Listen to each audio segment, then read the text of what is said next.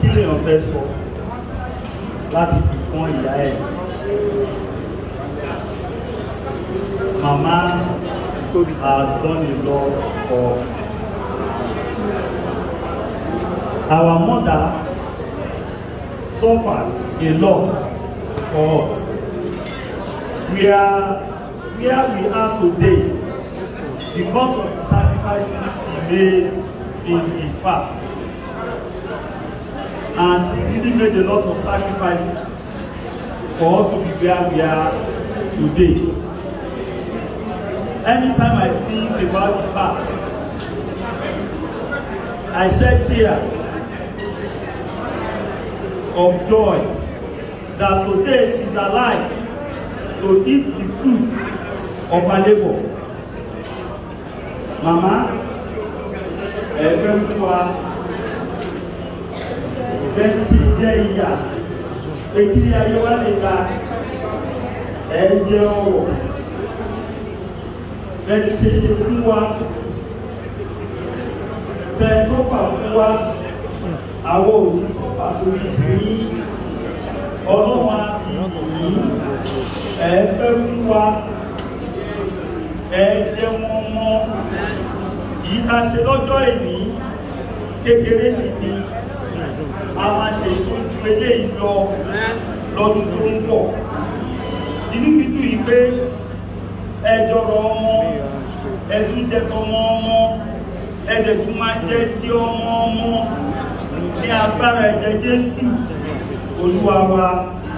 Àmín. Màmá, àdúpẹ́ pé ẹ wà láyé, ẹ wà láàyè pé a lè ṣerú ayẹyẹ báyìí, a ṣerú ẹ̀rù fún yín.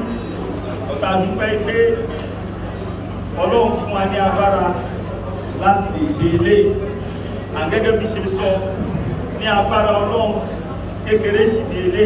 Èyí tó ju eléyìí lọ, ó máa wá. In Jesus' name we are praying. Thank you very much. Olórí ẹbí bàbá. Ẹ ṣeun sà, olórí ẹbí ẹ̀jọ̀ bá mi ṣá ọ láti wọ ẹ̀jọ̀. Ẹ ṣeun dáàbì, thank you so much. I appreciate your video. All right, real quick, ladies and gentlemen, without further ado, I'd like to welcome very especially the second born, mommy's second born. Kò sẹ́nìbọ̀dì tó lè sọ̀rọ̀ mọ́mí ju àwọn ọmọ mọ́mí lọ. Ìdí èyí ni mo fi sọ pé mo máa pe àwọn ọmọ mọ́mí káwọn náà wá fi ẹnu ara wọn wá fi sọ̀rọ̀ mọ́mà màmá fúnra náà. So ladies and gentlemen, please make welcome very especially as I welcome Adediwura Adesega. Ẹ bá mi ṣáwọ́ láti ẹ̀wọ́ ìjọ.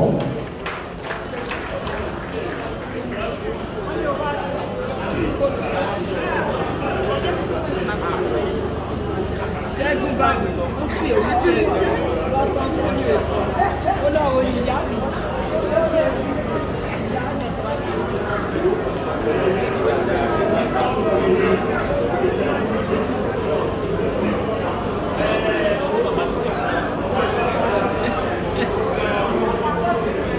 Wọ́n tí mo fẹ́ sọ wàá mi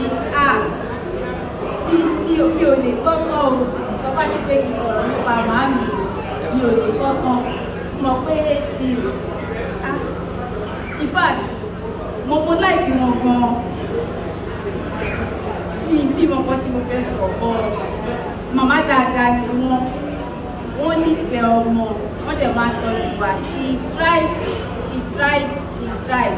wọ́n ti try gan fún wa wọ́n dẹ̀ sọ fún wa tó bá sọ pé èèyàn jẹ ìyà nítorí ọmọ ọmọ lè gbèrè ayé particularly èmi wọ́n jẹ ìyà kò sí nǹkan tá lè ṣe fún wọn tó lè quantify nǹkan tí wọ́n ṣe kò sí ká sí gbogbo ilé ìka fi kó owó sí o lè quantify nǹkan tí màá lè ṣe lórí wa in terms of pé education níbi tá kàwé dé àwọn náà ni àwọn nìkan náà la máa ń rí láàárọ̀ lọ́sàn-án lálẹ́ particularly èmi ibi tí mo ṣì dàgbà dé mo ṣì máa ń gba allowance lọ́wọ́ wọn níbi tí mo ṣì dàgbà dé yìí o mo ṣì máa ń gba allowance tí bá ti lọ sọ́dọ̀ wọn ní Sùúrùlérè wọ́n ti mọ mo ti mọ bí tó máa ń fi àṣàwọn tó kò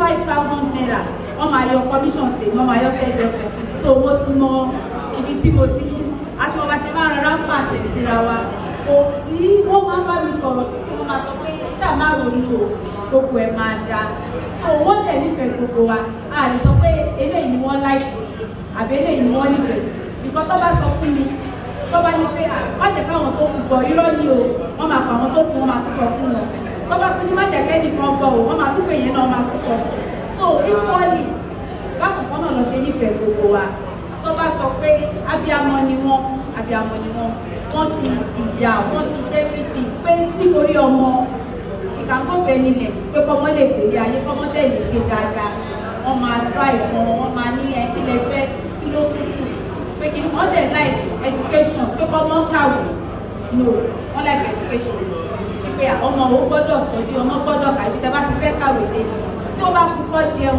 wọ́n á lè ṣàkàwé yín ẹ ṣàfojú síwèé yín ẹ ṣàkàwé yín ẹ ṣàfojú síwèé yín gbogbo nǹkan tí wọ́n nìyẹn pé kàdé lè ṣoríire kí gbogbo wa lè dé èèyàn má mi nìyẹn wọ́n ti jìyà wọ́n ti try wọ́n ti sọ́fà torí ọmọ náà agbègbè lẹ́yìn àfikún kan sí she is a mother she is abiyamọ ni wọ́n tó bá sọ pé abiyamọ ni wọ́n má mi ẹ̀ ṣe gan-an àdúpẹ́ o so ẹ bá mi dúpẹ́ lọ pé wọ́n ṣe wọ́n kú ẹ̀dùn wa o.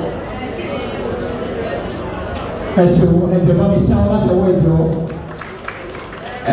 mọ́mì àti mọ ibi tí àbí àti mẹni tó ń gba owó lọ́wọ́ yín ẹ̀rọ tiẹ̀ ti jẹ́ abẹ́ mi ò bínú mọ́mì ẹ wò ó tẹ́lẹ̀ tó bá ti fún yín lówó sí i a máa gba ọlọ́pàá sí yín lẹ́gbẹ̀ẹ́ ẹ gbọ́dọ̀ máa fún owó fún àwọn àti ní owó àwọn ló yẹ kó máa ṣe kí ni kó máa dá owó padà fún yín mà yes ma ọlọ́run ní jẹ́kẹ̀ jìyà mọ́mà gbogbo ìyàtẹ̀ ti jẹ́ ọlọ́run á fi inú dúdùn àtàlápẹ́ àrọ́pò fún lágbára ọlọ́run ẹ ṣeun mà. All right, ladies and gentlemen, real quick, ladies and gentlemen, I'd like to welcome very especially the third one, and of course it's not other than Mr. Oluwasegun Adeseda. Listen. Let your mommy shout.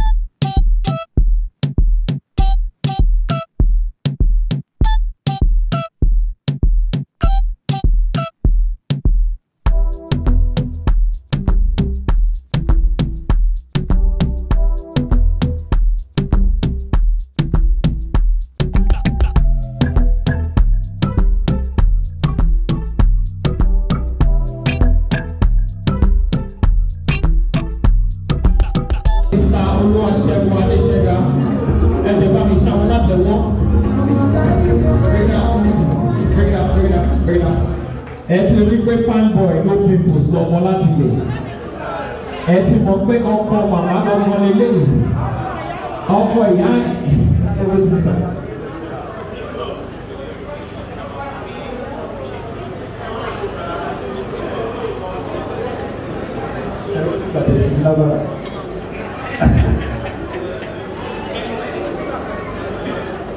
She's been a very good mother. And that baby, she was my first one.